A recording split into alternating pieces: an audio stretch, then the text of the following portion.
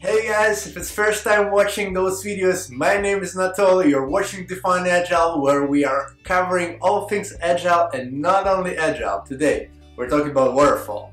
So, somebody asked me on Quora, when and how did the Waterfall model work for you?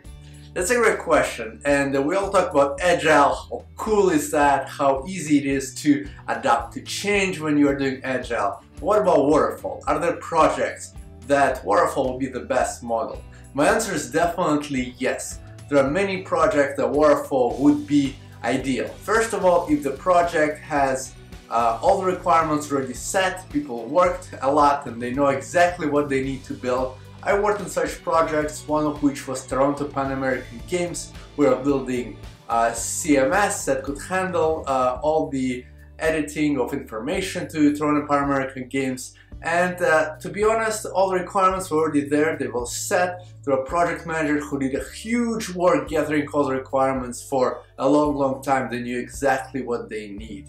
So we don't really need to pivot or change a lot of things. We just had some milestones along the way, and we just had to meet them, and that would be it.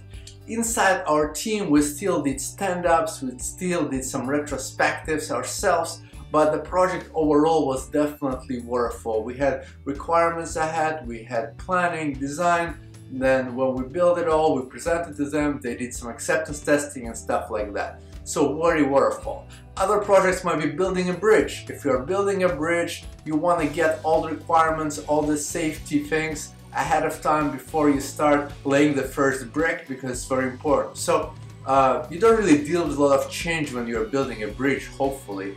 And Waterfall might work very well. So there are definitely projects where Waterfall would be the better suited than Agile. And it's totally okay.